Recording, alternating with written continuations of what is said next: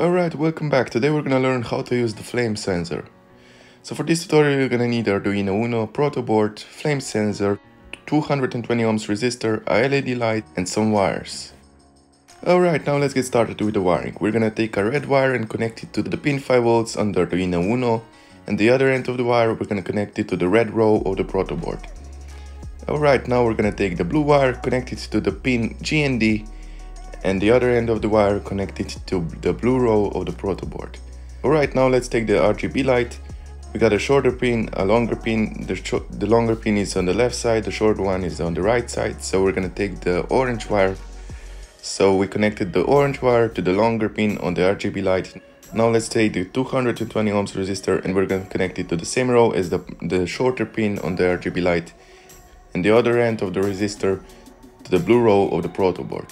Alright, this is it for the RGB light. Now let's connect the sensor. As you see, the flame sensor got 5 pins. One of them is A0, which we're not gonna need for this tutorial because this pin is used for reading analog values, which we're just gonna use digital values in this tutorial. Alright, so first of all we're gonna take the blue wire and connect it to the G pin of the sensor. Now let's take an orange wire, we're gonna connect it to the plus pin, and also a yellow wire for the D0 pin. Alright, so let's connect the sensor to the Arduino. So we're gonna take the yellow wire first and connect it to the pin 8 on the Arduino Uno. Now let's take the blue wire and connect it to the blue row of the proto board. And also we're gonna connect the orange wire to the red row of the proto board. Alright, this is it, we wired everything. Now let's go into the code. So first of all we have to name our pins. So we're gonna type constant LED equals 3 because the LED light is connected to pin 3. And for the rest of the code, we don't have to type the pin number, we can just use the name, which is LED.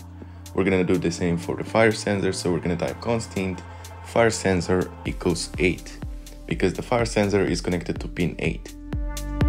Now we're gonna go into the setup function. So setup function is only run once when you power up the Arduino. Here we're gonna tell the Arduino which pins are we using and what kind of signals. Is it gonna be reading signals or is it gonna be sending out signals?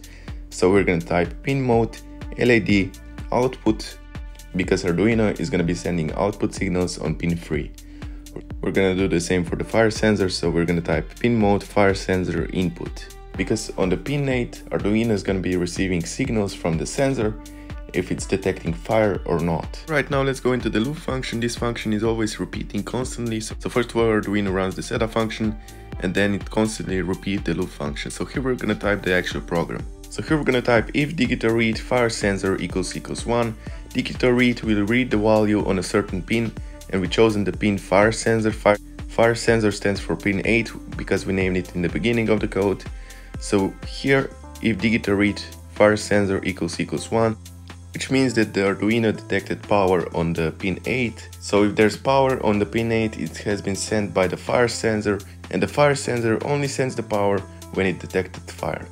So if fire has been detected, something's gonna happen. Else if the sensor is not sending any power to pin 8, which means that the sensor is not detecting any fire, we're gonna do something else. And if the fire sensor is not detecting any fire, it's not gonna send any power to pin 8, which means that the digital read on the fire sensor is gonna be 0 and not 1, which means that the program is gonna go into else function.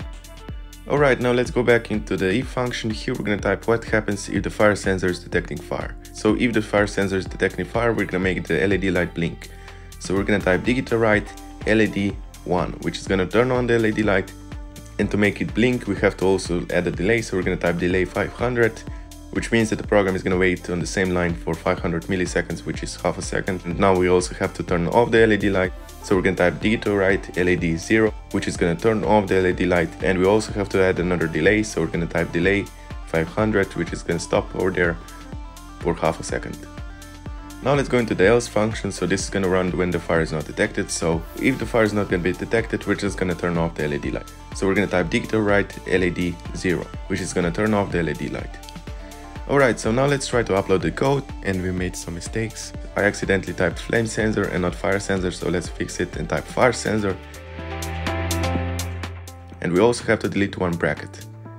Alright, so here we go. Now let's try to upload the code again. Alright, so the code has been finally uploaded to the Arduino Uno.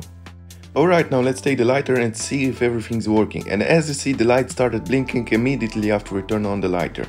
And when we turn it off, it shuts down.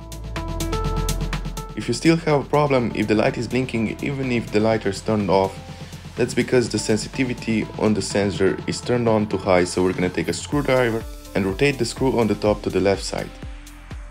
Now as you see, the light shut down, and when we turn on our lighter, everything is working. So I think this is a pretty cool project. Alright, so now if we want to make a flame alarm, all we have to connect is a buzzer. So we're gonna take a buzzer, connect it to the proto board, and as you see on the top we got a minus, on the bottom we got a signal. So we're gonna take a blue wire and connect it to the same row as the top pin, and we're gonna connect the other end of the wire to the blue row of the proto board. We're also gonna take the yellow wire, connect it to the same row as the bottom pin of the buzzer. Now let's also take an orange wire and we're gonna connect it to the red row of the proto board and also to the same row as the middle pin on the buzzer. Alright, so now let's take the yellow wire and we're gonna connect it to the pin 9 on the Arduino Uno. Alright, so this is it for the wiring of the buzzer. Now let's go back into the code. Here we just need to add 5 more lines, so we're gonna type constant buzzer equals 9 because we connected the buzzer to pin 9, and we also have to tell the Arduino that we connected the output device on pin 9, so we're gonna type pin mode buzzer output, and now we also have to go into the if statement. Alright, so here if the fire is detected, we're gonna make the buzzer sound like a siren, so we're gonna type tone buzzer 900 when the LED light is turned on, and when the LED light is turned off, we're gonna change the tone of the buzzer to tone buzzer 750. So this is gonna make the buzzer sound like a siren. We also have to change the delays to 250. So let's change this to 250. And we also have to change the other delay to 250. And yeah, I think this is gonna work. Now let's go into the else statement. So if the fire is not detected, we're gonna type no tone buzzer, which is gonna turn off the buzzer. Alright, so this is it. Let's upload the code and let's try it out. And here we go, we have our own fire alarm, let's go. So this is it for this video, thank you so much for watching. If you did it, leave a like on the video. If you had any problem, comment down below, I'll try to respond as soon as possible. Also, if you had any problems with the code, the link for the code is in the description below. Also, please, if you could help me out, I would really appreciate it. Please check out the Patreon site. The Patreon site will help me not to worry about my bills, to post more frequently, and to make better projects and better quality videos in the future. So thank you so much if you do. Subscribe if you'd like to see more Arduino videos. Thank you so much for watching, have a nice day, and hopefully I'll see you in the next video.